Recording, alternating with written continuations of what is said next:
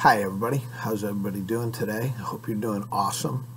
It's Monday morning here at the ranch. I am talking to you now. It's about 6:15 in the morning here at school and getting ready for another week, a great week with you guys. And so I wanted to start off by referencing something that I was talking about a week or so ago about the 7 habits of highly effective people and about habit 1. Be proactive, which is the first one that we started talking about. Okay, and be proactive means taking charge of your life, taking charge of your own circumstances, that you are a product of your own decisions. You're not a product of the whims of things that aren't necessarily in your control. You don't control the weather. That's not in your control, but you're a product of you decide how to react to the weather. That's your decision. And it occurred to me all at once this morning, something that it's kind of been on my mind for a long time, really, a couple months actually, and I haven't been able to quite put my finger on it, but it just happened. It just happened this morning. And it's so simple when it's sitting right in front of me that I just wish I would have seen it immediately. You know how people have been talking about the year 2020? It's such a bad year, blah, blah, blah, all of this stuff, right? And I've never been comfortable with that kind of talk, never. I've always thought that's silly. It's just a year. It's just a month. It's just a day. It's just the next day that we have. There's nothing powerful about a particular year. The only power that year has is if you give it power. And what, on January 1st, 2021, suddenly things are going to be different? How? Why will they be different on that day? Well, Coach, because it'll be a new year and we can take a second look at things. Well, why can't you do that right now? The year 2020 does not have a hold on anybody. That is a way of thinking that allows you to give your power away to somebody else or something else that's not in your control. The year 2020 is just the year that we're living in. Why can't today be the greatest day of your life? Why can't it be? Well, because it's 2020 and things can't happen. Nonsense. Absolute nonsense. Okay? Every day can be the new greatest day of your life, if you want it to be. Or if you just take an attitude of being proactive. And it doesn't have to be that the goal is to make every day the new greatest day of your life. That's not even the goal. The goal is just to be happy and be successful and be effective. But I wanted to show you something. I'm going to show you an example of being proactive and what that can lead to. So you see these books on the back shelf there behind me. There's some more. There have been others. I've actually got you guys sitting on top of about 4 of them right there. Here's one of them. Great by choice. Greatness doesn't happen by accident. It happens by choice. It kind of plays into what I'm saying to you today. But anyway, so the story goes back to 2009. Well, it goes back a lot farther than that, actually, but let's just pick up the story of 2009. So we had started a revolutionary way to do recess here at Cypress Woods, and a program that we call the Clipboard and the List. The Clipboard and the List. So the Clipboard and the List became a very simple way for us to do recess. Real simple way. Check out my light. What do you think? Is that cool or what? Huh? Be proactive, baby. If I'm gonna have to be on, TV with you guys, I might as well do it upright. Check this out.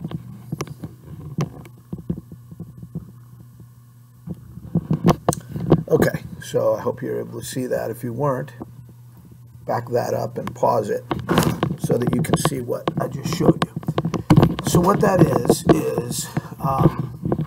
Character Education Partnership National Promising Practice Award, International Promising Practice Award.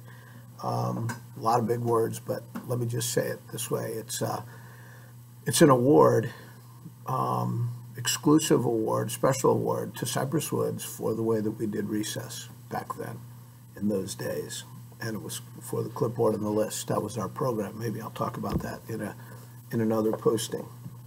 So the award was given out in Washington, D.C. So I went up there to Washington, D.C. to receive the award on behalf of the school.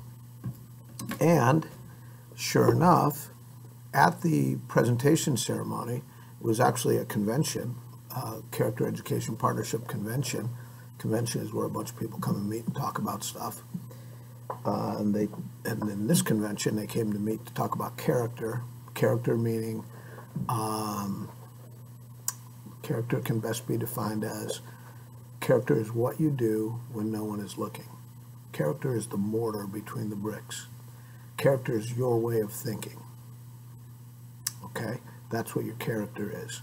Some people have outstanding character, some people have shady character. Everybody's character is their own choosing. The Character Education Partnership basically says, hey, you kids in school, we need to have good character. Got it? All right, then.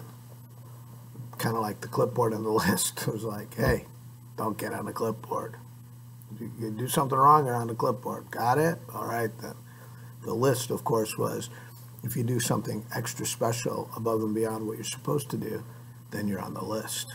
And that's a good thing. So, you know, the old-fashioned classic, don't do this, do that, good, bad, blah, blah, blah. It's real easy, really, when you break things down. So anyway, back to my story. So 2009, Character Education Partnership Convention, and here comes the gym teacher from Florida to receive this award called for the clipboard and the list. Okay, so while I'm up there, there is a guest speaker at that convention. His name is Sean Covey. Sean Covey. And his father is Stephen Covey. Stephen Covey is the author of The 7 Habits of Highly Effective People, as well as another great book called The 8th Habit. And so Stephen and Sean, his son, and the whole Covey enterprise, it's called Franklin Covey, they had decided recently, at that time, to get involved in schools, to take the 7 habits to schools, to kids. And they wrote a book, and this is the book they wrote. It's called The Leader in Me. As you can see, it's kind of like what we call dog-eared. A dog-eared book means it's been opened many times. It's the opposite of a brand new book. You see all the wrinkles in there. That's because I use this book a lot. They wrote this book, and Sean Covey was there to talk to the assembled multitudes of teachers about this book, and to let them know, not just teachers, but teachers, principals, assistant principals, district officials, superintendents, all the important people go to this convention, right? And so Sean Covey was there to talk about this book, right? And to tell everybody, hey, we've taken the 7 habits and we've put it into action for kids. And it's basically about turning kids into leaders, okay? And how can kids become leaders? So in reading this book, which I bought as soon as I saw his speech, they were selling the book right after the speech, just outside. I immediately got in line and bought one of those babies. And I went right back to my hotel room and started reading it. And so I'm going to point something out to you now. I'm going to show you something here, like a little arrow so you can see it. See the arrow pointing to the name George Meyer, page 118. Okay. Let's go to page 118 and see what Mr. Meyer is all about. Okay, so on page 118, I'll read to you directly. It says, nestled in the rolling plains of western Illinois farm country and pinned against the Mississippi River lies Adams County, Illinois. The sun rises up over the horizon each day to signal that something exciting is happening. Okay? Now, Adams County, Illinois happens to be where the city of Quincy is, and that happens to be where I went to college. Quincy, Illinois, Quincy College. So this immediately fired my imagination. Well, the story there began with Dr. George Meyer. Have a look at it. Whoops. Where is it? Come on. Right there is where you want to start reading, where it says the story began with Dr. George Meyer. I'll let you guys read that for a little while. If you want to read more of it, you can freeze it, okay? So what this basically is about in this book is that Dr. George Meyer is somebody who put the 7 habits of highly effective people in the form of kids, the leader in me, into the school system in Quincy, where I went to college. I was like, oh my gosh, this is amazing. So, following my own advice that I give you to be proactive, okay, what most people could do when they read a book like this, and they can say, oh, what a cool thing, that cool thing happened. This is what I did. And by the way, I'm just a gym teacher. I'm nothing special. I'm not ever going to say that to you, and I don't believe it. So the point of this story is not to say anything other than to show you something that I think will work for you. That's it. What I did was, they talked about a school in here called Dewey Elementary School. Dewey Elementary School, right there, Dewey. Dewey is a K-3 school in which they put in the leader in me. So I figured, okay, elementary school. Cypress is an elementary school, so is Dewey. They must have a PE teacher at Dewey, right? We have one, they must have one. So I looked up the phone number to Dewey Elementary School in Quincy. I called the school. The phone was answered by some nice lady who how we have the nice people in our office that answer the phone. And I said, I'm calling from Florida, and I would like to speak with a PE teacher. Actually, I knew the PE teacher's name because it's in this book somewhere. I'm just not going to look for it, but trust me, it is. So I knew the teacher. I knew enough to ask for the teacher by name. And they said, okay, put me on hold. And on came the PE teacher of Dewey Elementary onto the phone with me. Now, what am I doing with this phone call? Being proactive. So I started asking her about the 7 habits. Do they really use them at Dewey? What do they do? What types of things do they do? Because I'm constantly searching for ways to make our program better. So the teacher told me some of the things they did, but she said pretty early in the conversation, you really should talk to Dr. George Meyer. And of course, to me, Dr. George Meyer was like a person in a book, which meant he was like somebody important. Like, why would I talk to somebody whose name is in a book? I mean, I'm just a gym teacher. And she goes, no, you really should talk to Dr. George Meyer. He could really help you. And I said, okay, how can I get a hold of him? And one thing led to another. We exchanged information. I ended up with Dr. George Meyer's phone number and email address. Now what? Is this where the story is going to stop? No, of course not, because I'm following my own advice. So I call up Dr. George Meyer and start talking to him. Turns out he is the superintendent of schools for Adams County, and that means he's the leader of all the schools, and he is a believer in the 7 habits, and he's a believer in the Leader in Me program. He even went and met Stephen Covey, the author of the book, and got certified to teach the Leader in Me to students and to administrators and principals and all of that. So he taught everybody in his district about how to do the Leader in Me and how to do the 7 habits, and they started doing it.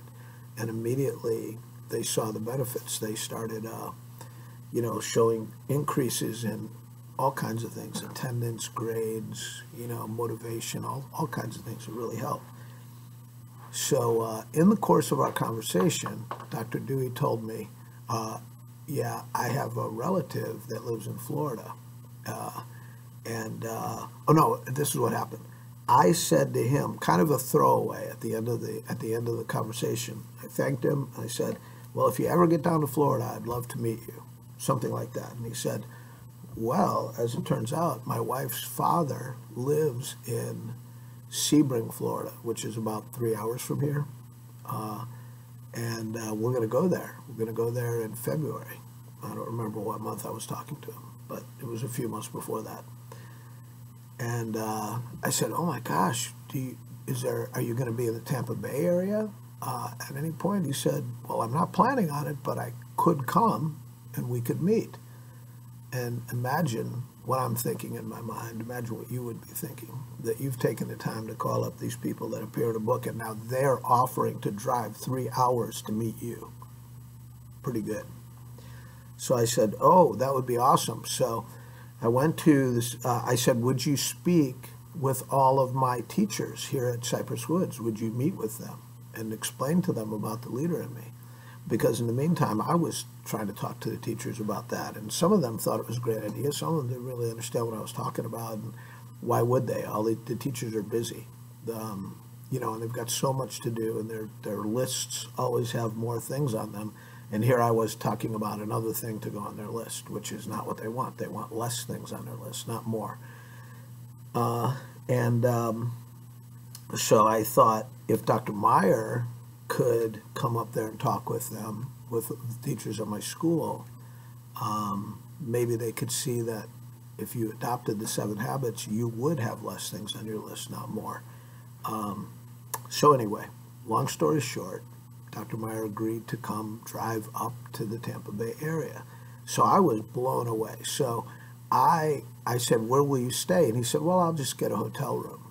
And I said, I can't pay for that. I'm sorry." And he goes, "Don't worry about it. I'll pay for it."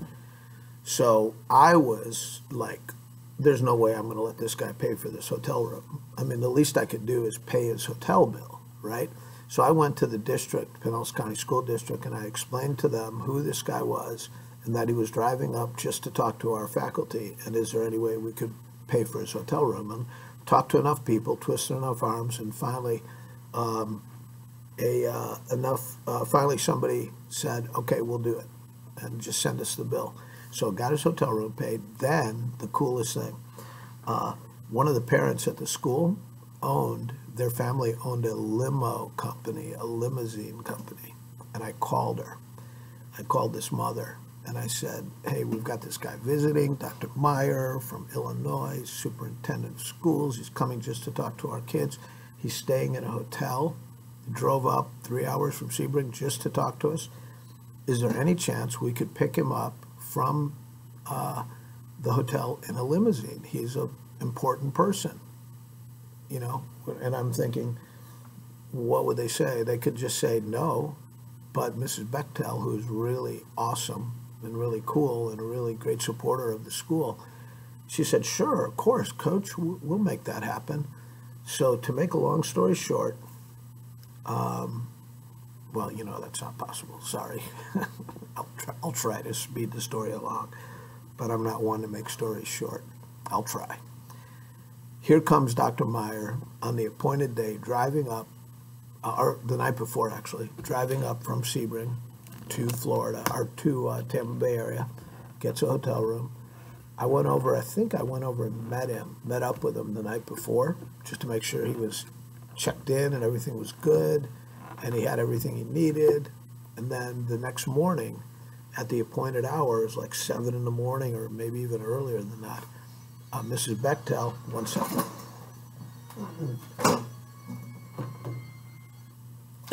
Mrs. Bechtel sent the limo, and I drove myself in my car. I drove to the hotel because I wanted to ride in the limo. I thought that would be really cool. I've only been in one other time. So I drove to the hotel. I met up with Dr. Meyer, and here we go off in the limo on the way to Cypress Woods. And we show up, and then there is a faculty meeting to meet Dr. Meyer. Now, the interesting thing was that they couldn't call a mandatory faculty meeting. Mandatory means you have to come. because they just couldn't do that. Teachers have, work they have to do. So it was on a day when there was no meeting already in the morning, but what the principal did, Mr. DeVries, is he suggested that anybody that wants to learn more about the leader in me and the 7 habits, one of the key people, Dr. George Meyer, is going to be in our faculty meeting, and he's going to give a presentation about it.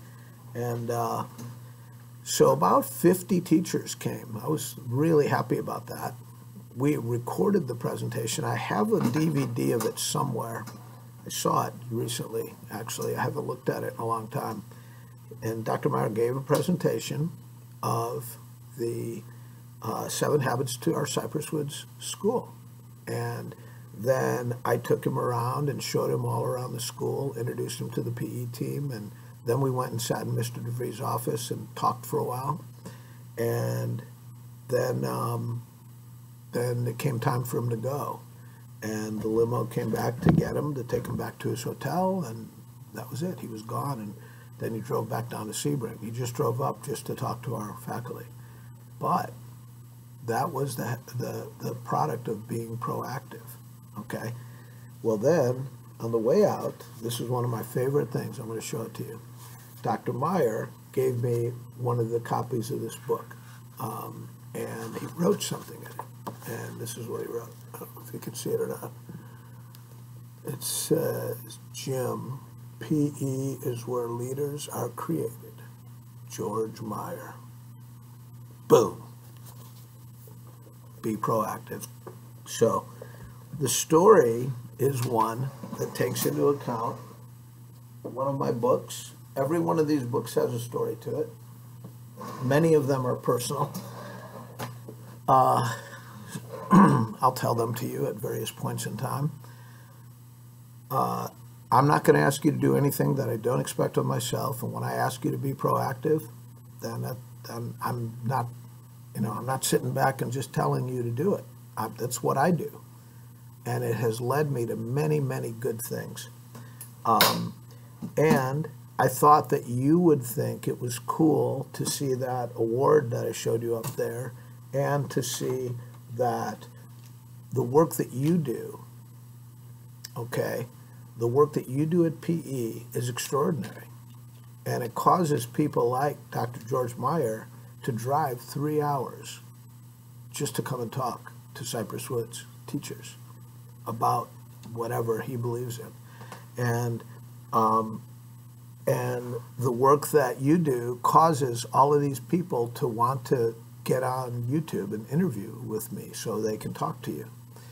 You have to look at yourself as not just some little kid that 2020, I can't wait for the calendar to turn. It's just like, think about that. That basically says that you are not in control of your decisions. The calendar is. Wrong. You're in control of your decisions.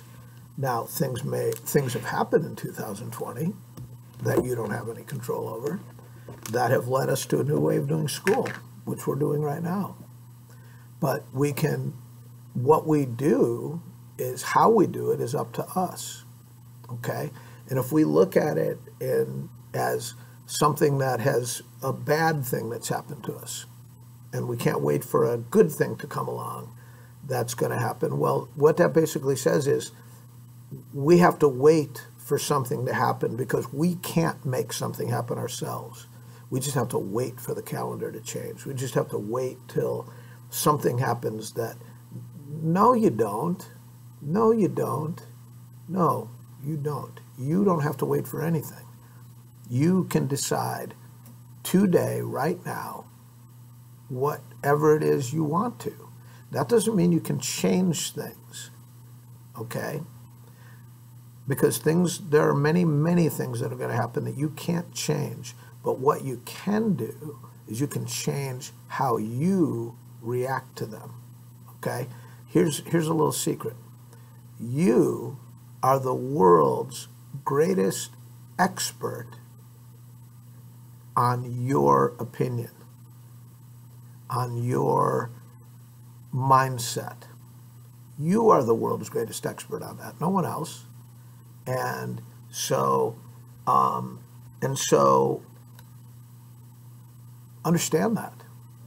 Now, habit 2 is called begin with the end in mind, okay? And when we get to habit 2, I'm going to tell you a story about this right here, this soccer ball. That's my begin with the end in mind story. I am eager to tell it to you, and I look forward to it. But guys, I love talking to you about these things, and I love sharing thoughts with you, and I hope they're good for you. I hope you enjoy them. I hope you get something out of them. Have a great week. Got some awesome PE lessons this week for you. Really, I mean, so cool. And Pinellas County Schools redid the choice board, the famous choice board, okay? So there are new things up there, which are cool, and it's going to be part of our planning for this week. You're going to meet my niece, Megan Hart, this week. I was going to introduce you to her last week, but, you know, we got a little sidetracked with this storm, and things got pushed back a little bit. So you're going to meet Megan Hart this week. You're going to love Megan Hart. I don't know if you remember her. She's the one that created the video Math Town Road, which I showed you at PE class. But if you don't remember that, you'll see it. Megan is a teacher. She's a math teacher in Chicago. She's in her 20s. She's young. You'll like her. You'll love her. Everybody does. And she knew when she was in 5th grade. She'll explain it in the interview. That's when she decided that she was going to become a teacher. I mean, she firmly decided it in 5th grade. She thought about it starting in about 1st grade. So she pursued it, and she used sports to get there. Her story is great. You'll love it. You'll meet her, and the choice board and the live lesson on Friday. Let's do this. I may even pop in with another one of these little recordings, too. Adios, amigos. Love you guys.